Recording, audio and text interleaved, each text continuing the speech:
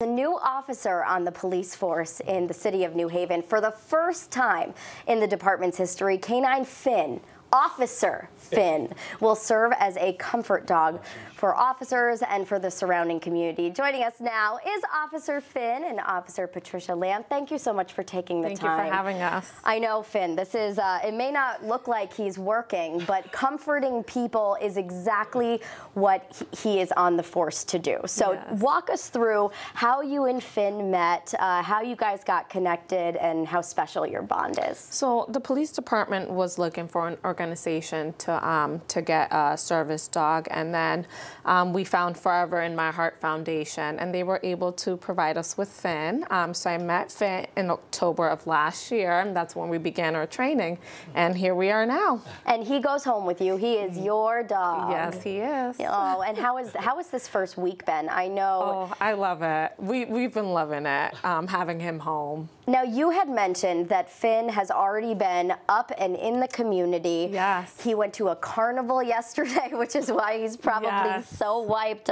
today. And he did so well. The kids loved him. Everyone just wanted to approach him.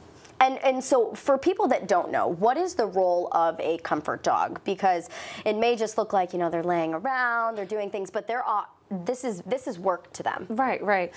So for example, I get really anxious sometimes, and he's there to relieve some of that anxiety, to make me feel comfortable and confident in myself. So Finn helps with releasing stress, anxiety, and things like that. And I think in the world that we live in today, you know, a lot of people are under a lot of pressure, a lot of anxiety. And as a police officer, you deal with these grueling, stressful situations on a regular basis. Is his role also going to incorporate the community as well? He will then be able to comfort others besides you as well. Yes, yeah. So exactly, that's one of our goals, is to be out in the community with Officer Finn, especially after a traumatic event in the community. Officer Finn will be out there possibly the next day, you know, just reaching out to the community. Oh yes, right, we love a good belly rub. We love a good belly rub when we can have one. He loves that.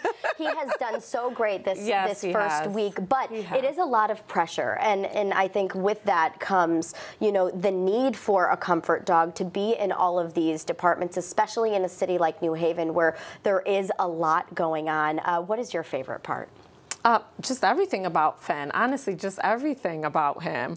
At home, he follows me around, and I love it. I just love it. We love going to the park and just playing, spending time together. Meeting at first, and love at first sight. Finn, you are going to do great things in the city of New Haven. We are so looking forward to checking in with you. Maybe we'll do a 6-month check-in of how the job is going. Oh, yes. We'll like that. I'm going to put it on our calendar now. It is going to be very exciting. Congratulations as well. Thank you so much. This is a huge deal, and Finn, yes, we are so excited to welcome you to the Fox 61 headquarters over here. We're excited to see him out in the community. Thank you so much for having me.